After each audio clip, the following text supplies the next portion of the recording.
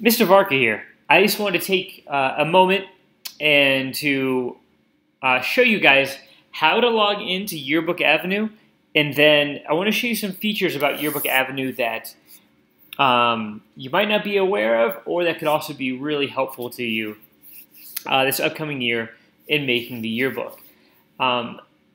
So first things first, logging into Yearbook Avenue, you want to go to yearbookavenue.jostens.com.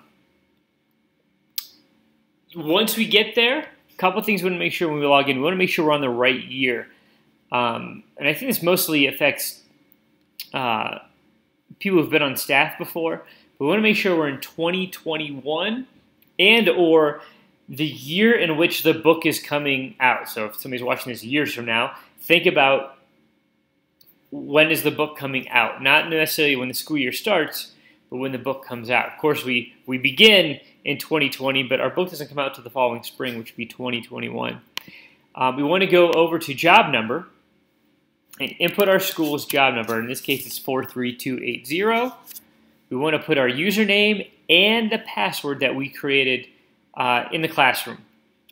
Put that in, click Let's Go, and boom, you are into Yearbook Avenue. Now, this is where we're always going to go in here to make our yearbook.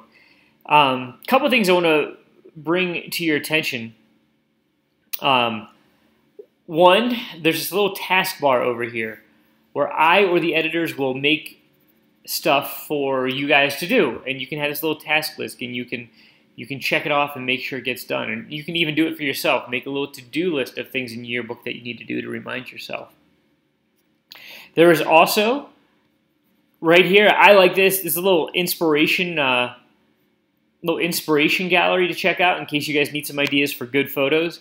You click on the little on the tiles to the right, and you will see just a plethora of cool photos taken by other yearbook students, taken by your peers throughout the country that also use Jostens. So we've got that there. A couple other things I want to show you as well before we get into where to make the book. But we have what's called the digital classroom. Now, you guys all have access to this.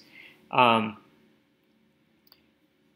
this is just basically what this is, and it's a huge zoo. You can take time to look through it. But there's ideas on coverage ideas, photography ideas, how to do pretty much any part of yearbook that you might need help with. Theme, photography, design, writing, copy.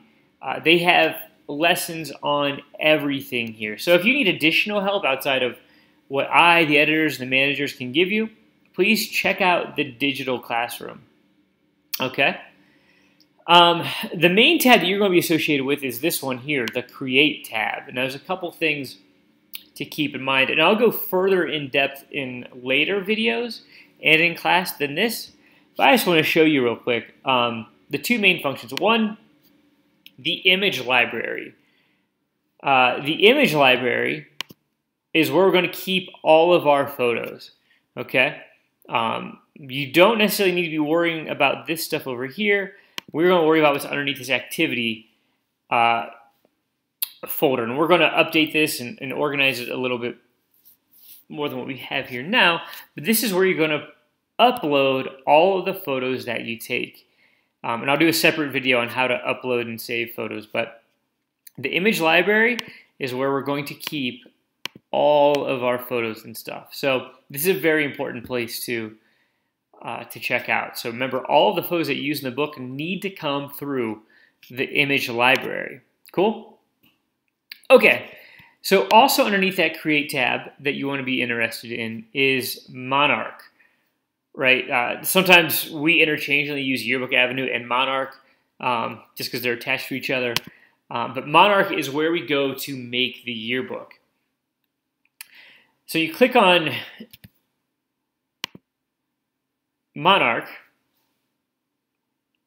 and you are going to get basically looks like a second desktop for your computer.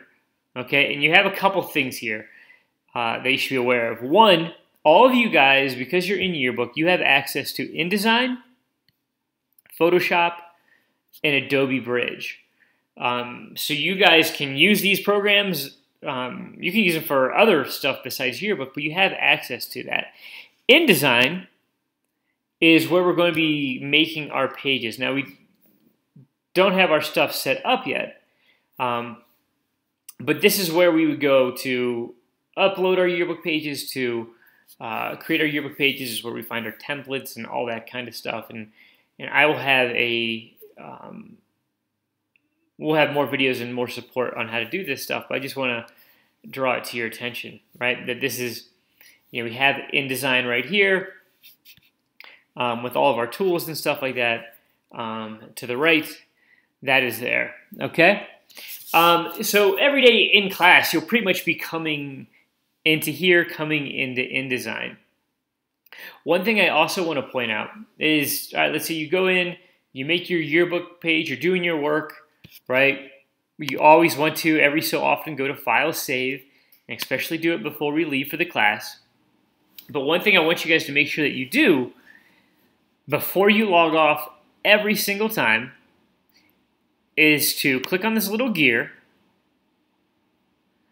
and then I want you to hit Close Session, okay? You do that when you're absolutely done. All right, this will, it just kind of helps clean things up when you're closing down, and it'll also make sure that if you want to log, like let's say you want to work on this at home as well, this will completely log you off so that you should have no problem logging in remotely, okay? And do the same thing if you're using Photoshop or Bridge as well, as you guys are working. So make sure to always close out or to close off using the gear on the bottom right, okay?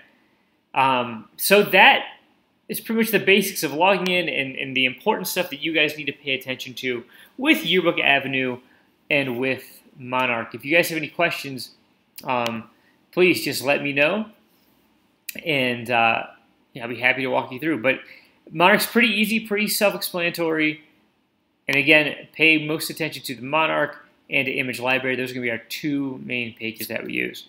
All right, cool. Thanks for checking this out, and I will see you guys in class.